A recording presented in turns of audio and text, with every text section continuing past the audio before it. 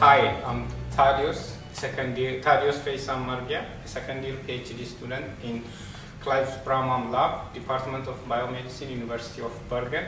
Our lab mainly tries to address a question: is memory mediated by a domesticated virus? This can be understood by looking into the life cycle of a virus.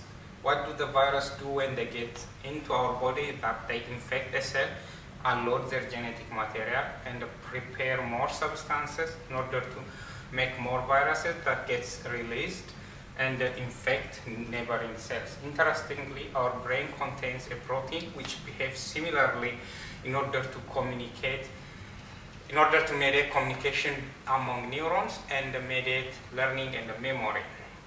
This is very interesting research as it can be exploited to deliver genetic material in some genetic disorders. Thank you.